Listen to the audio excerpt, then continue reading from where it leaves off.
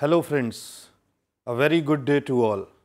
I am Dr. Vishal Sood, teacher educator. In the previous lessons, in this unit, we have learned and discussed about continuous and comprehensive evaluation. We have discussed and learned about the aspects, the features, the need, the objectives and tools and techniques of continuous and comprehensive evaluation. Now, in today's lesson, we are going to discuss about the quantitative and qualitative data and its use in continuous and comprehensive evaluation.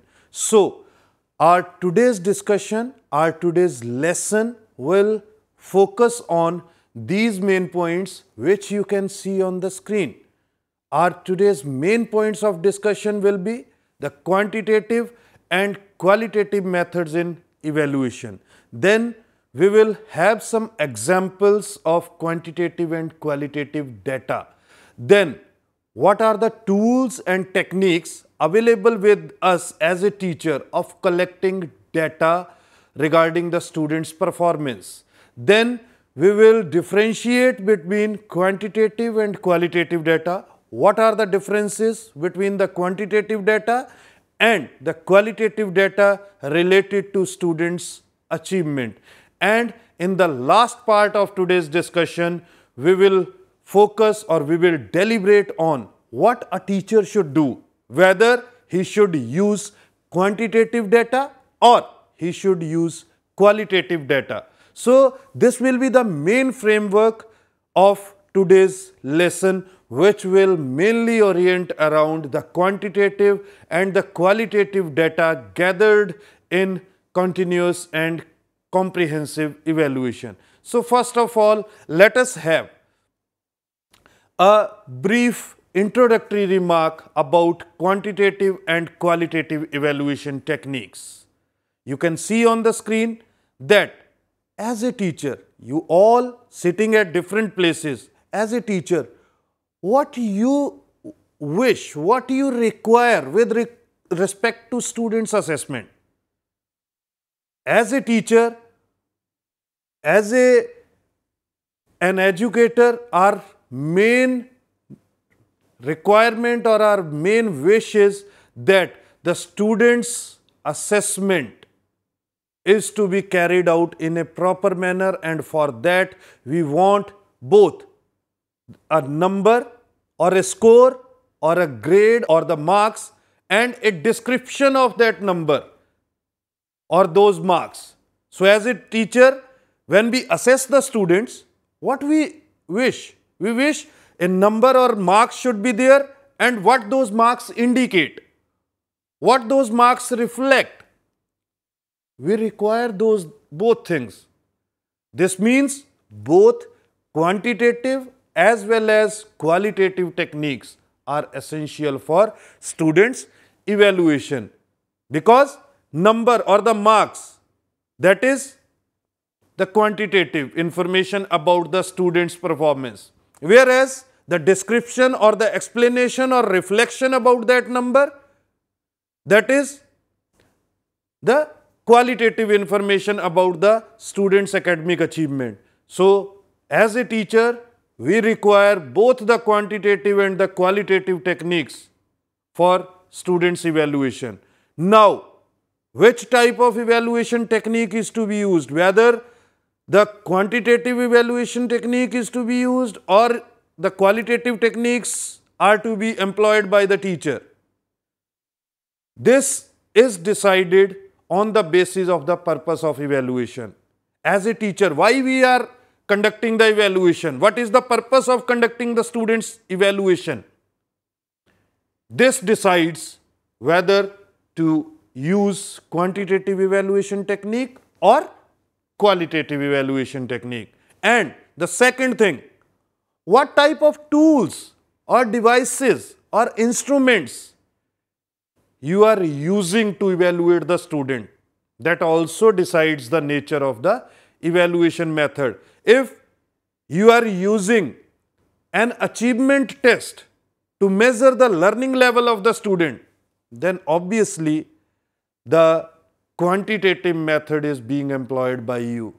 But on the other hand, if you are using observation, if you are making use of interview for assessing the student's performance, then definitely that is the qualitative evaluation technique being employed by you. That means the evaluation method which you use as a teacher in the classroom or in the school is determined by the purpose of your evaluation, why you are conducting that evaluation, and what instruments or what tools or devices you are using to employ or to carry out that evaluation. That means the decision regarding the quantitative evaluation or the qualitative evaluation technique is done on the purpose of the evaluation and the instrument used to evaluate the student's performance. Now, evaluation methods and the data gathered through those techniques, the data which is coming to us, just like if we are using an academic achievement test, then the data are coming in the form of marks. But if we are using observation as a technique, evaluation technique, then the data are coming in the form of our observations, in the form of our opinion. That means the evaluation technique and the data coming through those evaluation technique can be grouped into two basic categories. Now, what these two basic categories are? If the data or the evaluation techniques or the data coming out of those evaluation technique are quantitative in nature, then we say the evaluation technique is quantitative in itself. But if the data are coming in the form of observations, coming in the form of opinions, then we say we are making use of qualitative evaluation techniques. So, learners, we can classify the evaluation techniques into two main types. One is the quantitative evaluation techniques and the other is the qualitative evaluation technique. The data coming through the quantitative evaluation technique is quantitative in nature, is quantified in nature, is in the form of numbers, marks or scores. Whereas the data coming out of the qualitative evaluation technique are mostly in the form of words, views, opinions. So, evaluation techniques can be classified into two types. One is quantitative evaluation techniques or qualitative evaluation techniques. Then, quantitative and qualitative evaluation techniques in evaluation. What we mean by this? What is the concept? In general, quantitative evaluation methods or techniques produce numbers, while qualitative methods capture descriptive or explanatory data. That means the qualitative methods, they produce the data regarding the student's characteristics in a descriptive or explanatory manner or in a reflective manner. The data are quantitative if they are in terms of numbers, scores, marks, and it is qualitative if the data are in terms of words. However, we should keep in consideration that qualitative data can also include photos, videos, audio recordings and other non-text data. That means the quantitative evaluation techniques produce marks or scores or numbers as data, whereas qualitative methods capture description of the particular characteristics of the individual or description about the performance of the student in a particular activity. And such type of qualitative data are either in terms of words, opinions, photos, videos, audio recordings or other non-text data are also fall under this qualitative data. Now, let us have some examples from quantitative and qualitative data with regard to the assessment of students. Suppose there is a student in your class Rahul has secured 80 marks out of 100 in mathematics in class 5. There is a student who is securing 80 marks out of 100. This indicates a quantitative picture about Rahul, that particular student in mathematics. We are reflecting his marks, that he has obtained 80 marks. This is quantitative data related to the assessment or evaluation of Rahul. Now, consider these three statements on the screen. Vrishank is good at dancing. First statement is this. Second statement is Vishar's handwriting is poor. See the third statement. Aarti attracts everybody while singing. All these three statements represent some qualitative information, qualitative data about the individual student based on his or her assessment. That means you have assessed Vrishank while he was participating in a dance competition or in a dance activity, and you made a statement that he is good at dancing. Similarly, you have observed Visharth while teaching learning process in the classroom, and you have observed that his handwriting is poor. This is your observation. Aarti attracts everybody while singing. That means you have observed while Aarti was singing, and she attracts everybody while she sings a song. Now, in all of these statements, no description about the characteristic of the child is given in terms of numbers, scores or marks. Rather, qualitative information is there. So, this is qualitative data. Whereas, Rahul has secured 80 marks, this is quantitative data.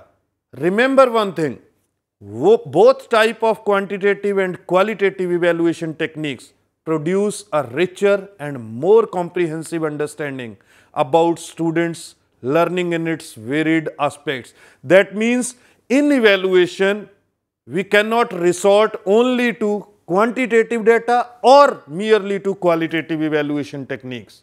It depends what type of activity is there, what type of content matter is there, that will decide whether to use quantitative technique or qualitative technique or make use of a mix of both, the quantitative and the qualitative evaluation techniques. This must be remembered by us as a teacher. Now, what are the methods of collecting data? What methods are available with us to collect data regarding students' characteristics, students' behavioral characteristics, students' achievement?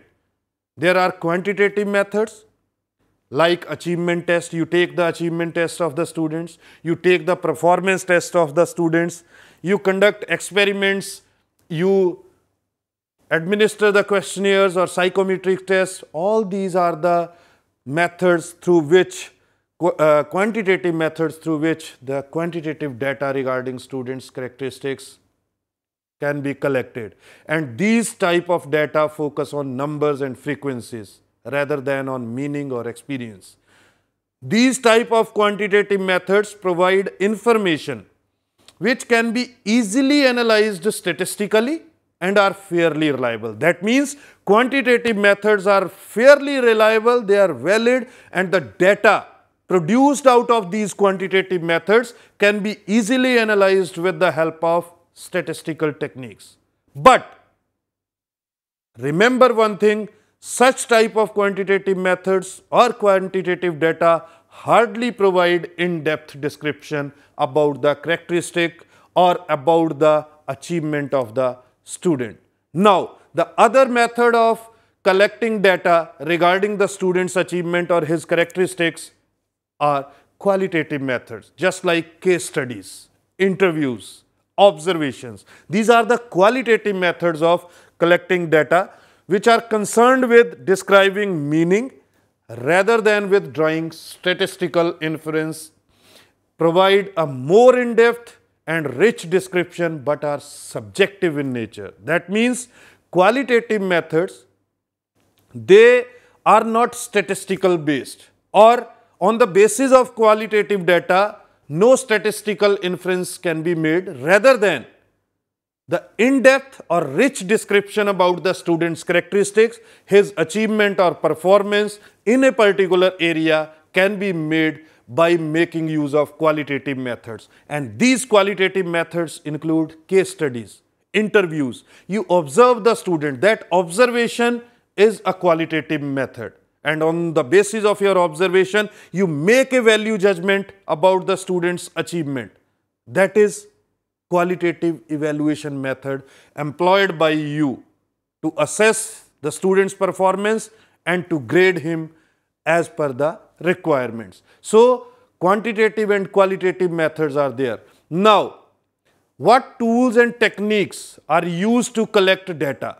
For collecting data, which is quantitative in nature, you can see on the screen that achievement tests, surveys, questionnaires, pre-tests, post-tests, existing database like school records or CRFs, cumulative record forms of the students. These are the tools or the techniques which are available with you to collect data about the students' past performance or present performance. But such tools or techniques will provide you quantitative data in the form of numbers or scores. Achievement tests, suppose you administer an achievement test on the students in 5th class in mathematics, then the result will be the marks of the students that will come to you. Similarly, surveys, questionnaires, the school records, the previous achievement of the students in previous classes in different subjects. These all type of data are quantitative in nature. On the other hand, the qualitative data can be collected with the help of tools like observation, interviews, case studies, portfolio, projects, assignments, focus group discussions, field notes, diaries, video audio recordings, photographs, pictures, and reports, minutes of meetings. All these type of tools or all these type of your techniques employed by you to assess the students will provide you qualitative data. That data will be in the form of words, in the form of opinions, will be in the form of observations. So, there are different tools and techniques to collect quantitative data or to collect qualitative data, which you can see on the screen. Now, what is the difference between quantitative and qualitative data? This must be clear to us as a teacher. You can see on the screen, quantitative data explains who, what, when, how much and how many. That means how much marks has been obtained, how many persons were there. This all tells us about the number. So, this is quantitative data. Whereas, qualitative data explains how and why. Why this student is lagging in mathematics. Your observation, your interaction with the parents can tell you about his or her problems, why that particular student is lagging in mathematics. That explanation, those opinions given by the parents or the peers or your colleagues will be qualitative data. Similarly, quantitative data deals with numbers. On the other hand, the qualitative data deal with descriptions. Why a student is showing particular characteristic, particular behavior. What are the reasons, what are the causes for those behaviors or characteristics? Why the student's achievement is low? This deals with descriptions, and this type of data are qualitative in nature. Quantitative data can be measured and observed exactly. That means the data which is in the form of numbers, scores or marks can be measured accurately, exactly. Whereas, on the other hand, The qualitative data can be observed and assessed approximately. It can be estimated, but not to the finest extent, to the accurate extent, because opinions, views can be changed, may get changed through a period of time. But the quantitative data or the data in the form of numbers remains same. So it can be measured, observed accurately and exactly. The other difference is the quantitative data, it is usually gathered by surveys from large number of respondents, whereas qualitative data can be collected individually or from a small group of respondents. That means quantitative data is voluminous in nature. Qualitative data can be collected from small group of individuals. Quantitative data, it is useful when pieces of information required can be counted mathematically and analyzed using statistical methods.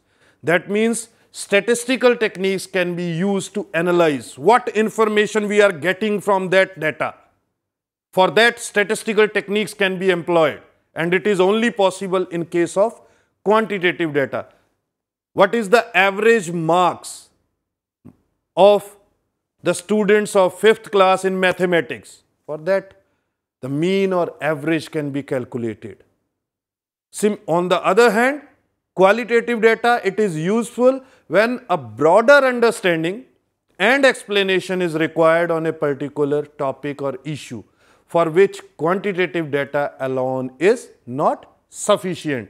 That means in order to know about the causes of a particular event or of a particular behavior shown by a group of students or shown by a particular student, why that particular student is showing such type of behavior, why the absenteeism among students is there, in order to know the causes of that absenteeism or even the delinquent behavior of the students, there the data will be qualitative in nature, and that quantitative data will not serve the purpose alone. So these are the differences. The other differences in quantitative and qualitative data you can see on the screen.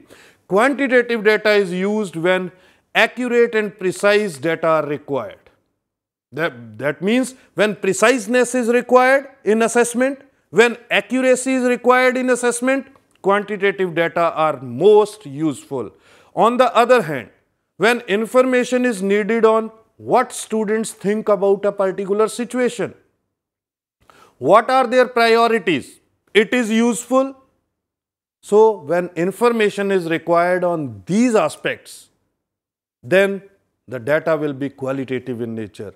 The qualitative data is also useful while seeking to understand why students behave in a certain way, why the students are behaving in a particular way, why they are not obeying the school guidelines or school directions. In order to know the causes, the reasons for this, the data collected by the teacher through different sources will be qualitative in nature. But that data will have lower accuracy, less preciseness, because the opinions or the views cannot remain static at all the times. There are chances that the views or opinions may change over a period of time due to different circumstances which a teacher, which the peer group or which the colleagues or which the school administration face. Due to those reasons, there are chances that the opinions or views may change. So the preciseness in the qualitative data or accuracy in the qualitative data remains less, whereas it is very much required in case of the quantitative data. Then quantitative data ensures objectivity. It is much objective in nature, reliable in nature, and there is ability to generalize on the basis of quantitative data. But the quantitative data, as we have already discussed, it hardly provides any in-depth description about the occurrence of a particular behavior of a child. Why the student is not participating in a particular type of activity. Why the student is not able to participate in cultural programs or in debate competition. The information regarding this, the reasons for this, cannot be provided through quantitative data. Whereas this is only possible through qualitative data with the help of interview with the peer group, with the help of interview with the parents, with the help of interview with the other colleagues. So qualitative data can't be generalized. It is individual specific, it is person specific, it is problem specific in nature. Quantitative data can be generated through the same tool irrespective of the context. That means the quantitative data can be generated second time with the help of same tool, irrespective of the context. Suppose you take an achievement test of the student today in mathematics, and the students will get some scores or marks in that test. You take the same test of the same students after 10 days, you will again have same data or similar data related to mathematics achievement of those students.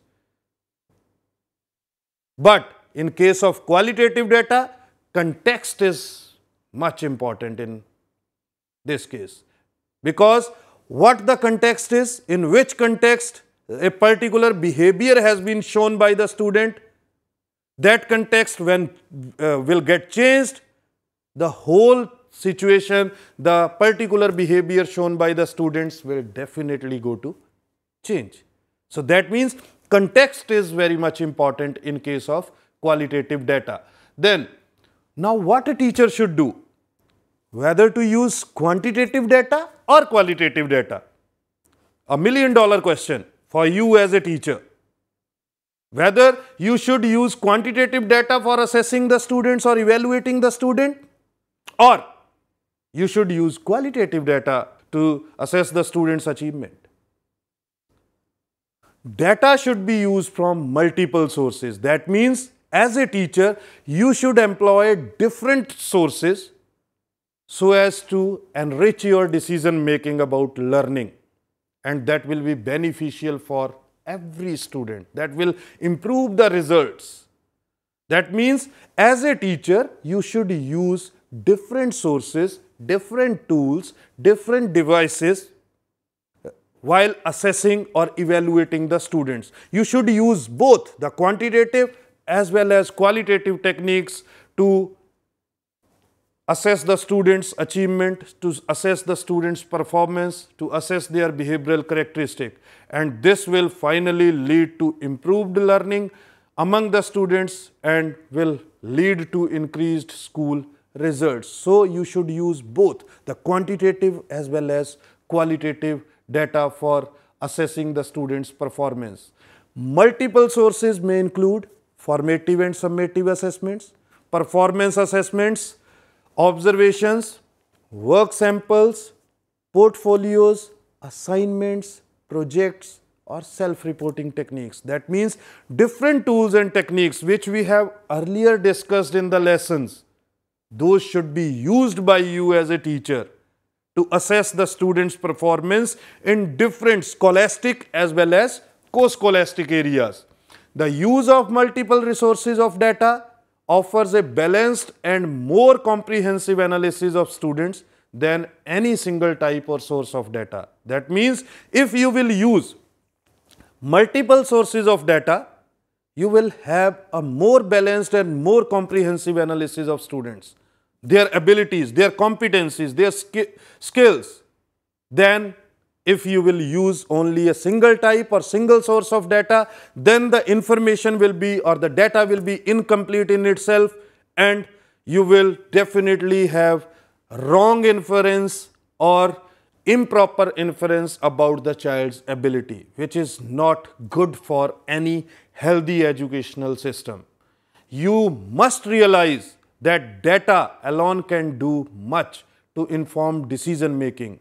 That means your teaching learning process, what type of teaching learning strategies are to be employed, what type of teaching learning methods are to be employed, what type of teaching learning material or instructional material is to be used. For that, you require the quantitative as well as qualitative data. Your decisions will be based on that data which will be related to students' assessment, and that will increase the effectiveness of your teaching. Your teaching will be effective, the students' learning will be improved. Thorough analysis and cross-checking of data.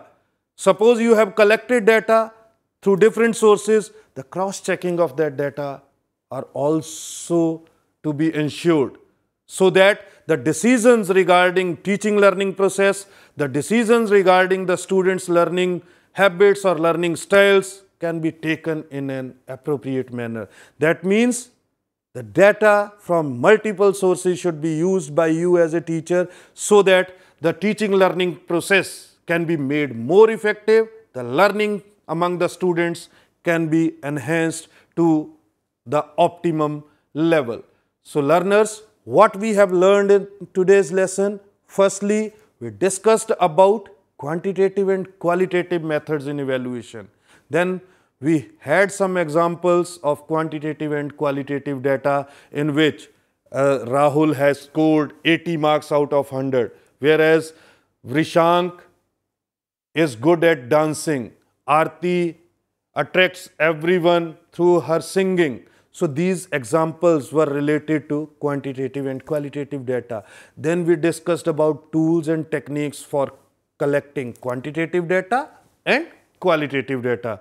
And in the last part, we discussed in detail about the differences between quantitative and qualitative data, and we made an inference, we made discussion on whether a teacher should use quantitative or qualitative data. And we reached to the conclusion that for a teacher to improve his teaching or to improve the effectiveness in teaching, he should use multiple sources of data and employ both quantitative as well as qualitative assessment data to bring improvement in his teaching and to enhance learning among the students. I hope, learners, that you have all understood about all these aspects which are related to quantitative and qualitative evaluation techniques and data in continuous and comprehensive evaluation. Thank you. Have a nice day.